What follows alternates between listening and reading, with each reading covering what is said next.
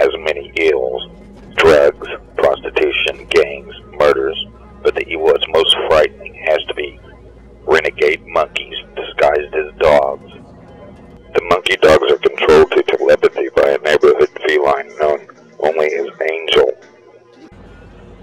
The fear has become so bad that people in the neighborhood have begun to destroy dogs and some small children who resemble dogs.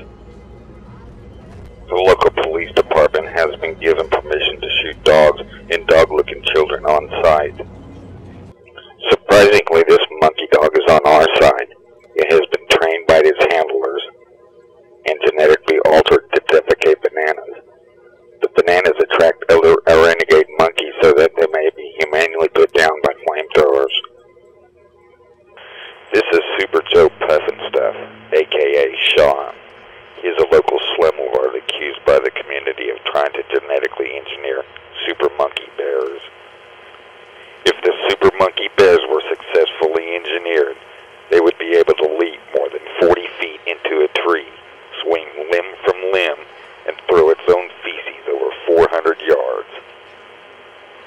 Now that my head's cleared and I've had time to think about it, it all may have just been a dream. I woke up this morning ravaged, depleted, used up and spent. Yeah, it must have been a dream. Or the acid. I don't know. Sorry for wasting your 2 minutes.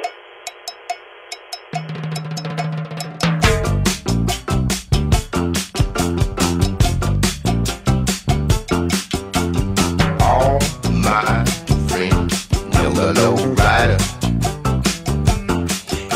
The Lowrider is a little